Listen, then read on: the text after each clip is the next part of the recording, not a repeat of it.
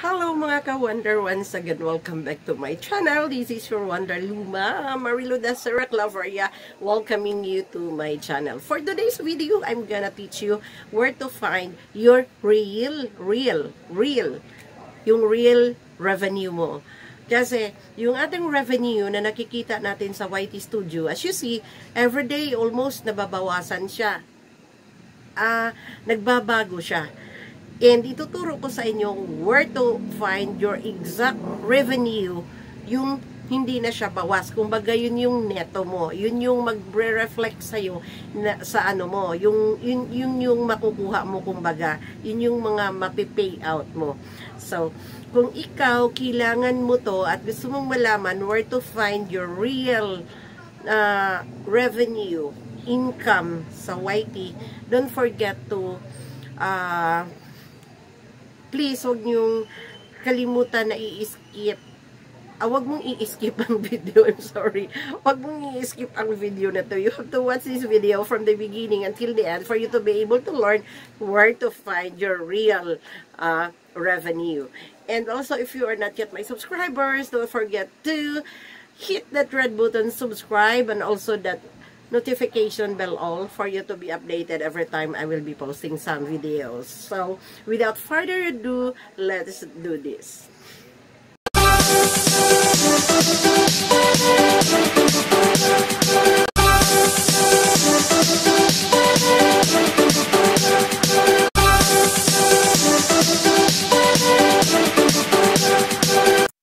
Alright, mga ka-Wonder, once again, welcome to my cell phone. Let's go inside and alamin natin where to find our revenue na yun na talaga yung mag-reflect sa ating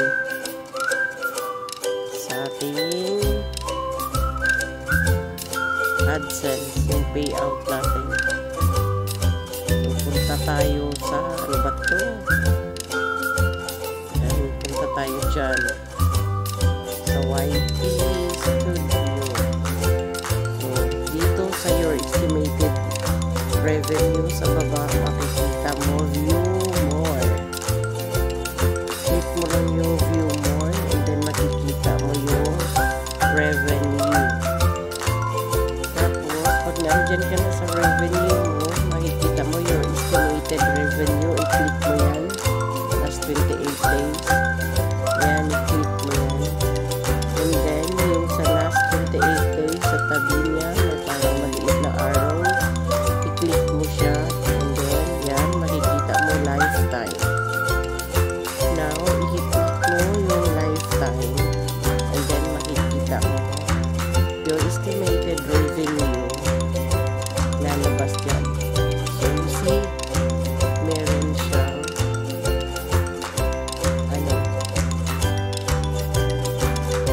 dollars na yung income mo, makikita mo dyan. So, ayan yung sa akin.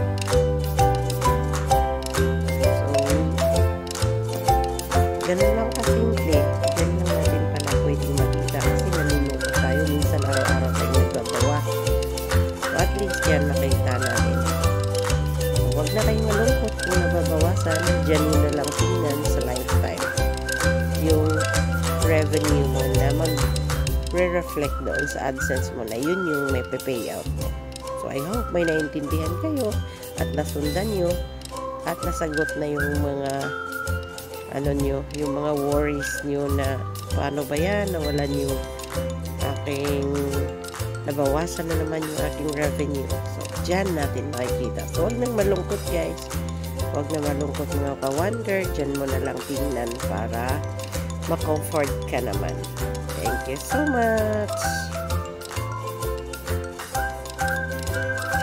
Alright, mga ka-Wonder, once again, welcome to my cell phone. Let's go inside and alamin natin where to find our revenue na yun na talaga yung mag-reflect sa ating AdSense, yung payout natin. Punta tayo sa ano ba ito? Yan, punta tayo dyan sa YT Studio. So, dito sa your estimated revenue sa baba, makikita mo view more. Click mo lang yung view more and then makikita mo yung revenue. Tapos, pag nandyan ka na sa revenue mo, makikita mo yung estimated revenue, i-click mo yan, last 28 days. Yan, i-click mo yan. And then, yung sa last 28 days, sa tabi niya, may parang maliit na arrow, i-click mo siya, and then, yan, makikita mo lifetime. Now, i-click mo yung lifetime, and then makikita mo yung estimated revenue, lalabas yan. So, you see, meron siyang, dollars na yung income mo, makikita mo dyan. So, ayan yung sa akin. So, ganun lang kasimple. Diyan lang natin pala pwedeng makita kasi nalulungkot tayo. Minsan araw-araw tayo nagbabawas. So, at least yan nakita natin. So, wag na tayong malungkot kung nababawasan. Diyan nyo na lang tingnan sa lifetime. Yung revenue mo na mag-reflect doon sa AdSense mo na yun yung may payout mo. So, I hope may naintindihan kayo at nasundan nyo at nasagot na yung mga yung mga worries nyo na paano ba yan, nawalan yung aking nabawasan na naman yung aking revenue. So, dyan natin makikita. So, huwag na malungkot guys. Huwag na malungkot mga ka-wonder. Dyan mo na lang tingnan para ma-comfort ka naman. Thank you so much! Alright mga ka-wonder, once again, welcome to my cell phone. Let's go inside and alamin natin where to find our revenue na yun na talaga yung mag-reflect sa ating AdSense, yung payout natin. So, punta tayo sa, ano ba to? Yan, punta tayo dyan. Sa YT Studio. So, dito sa your estimated revenue, sa baba, makikita mo view more. Click mo lang yung view more, and then makikita mo yung revenue. Tapos, pag nandyan ka na sa revenue mo, makikita mo your estimated revenue, i-click mo yan. Last 28 days. Yan, i-click mo yan. And then, yung sa last 28 days, sa tabi niya, may parang maliit na arrow. I-click mo siya, and then, yan, makikita mo lifetime. Now, i-click mo yung lifetime, and then makikita mo your estimated revenue, lalabas dyan. So, you see, meron siyang,